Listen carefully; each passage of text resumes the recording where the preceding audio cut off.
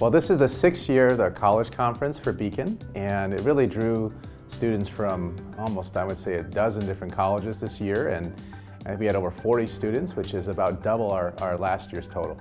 I would say this year's college conference, it really tried to engage them in active learning situations. So whereas in past conferences we had a lot of lectures, a lot of seminar discussions, this year we tried a few new things. One of the main elements was planning a simulated patient exercise where we hired actors from UNO and also standardized patients. And they portrayed somebody with post-traumatic stress disorder, PTSD, or with depression. I really enjoyed the simulated patients activity.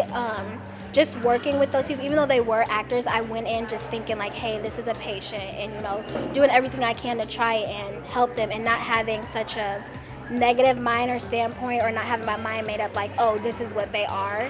I think one of my favorite experiences was the simulated patient lab. That to me was, no one really knows what goes on behind the closed doors unless you've been in there before. And seeing, kind of just negotiating the pathway of having a patient open up. It was a challenge, and I love facing the challenges that are there, and it was really eye-opening.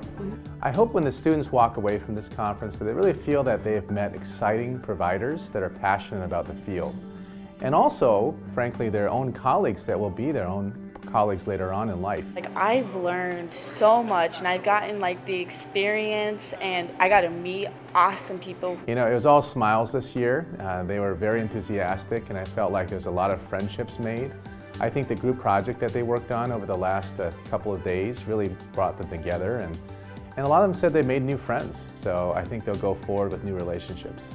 This program will develop such a great group of people that are going to work together in the future to, really focus on behavioral health issues. My biggest takeaway is that I can be passionate about caring about other people.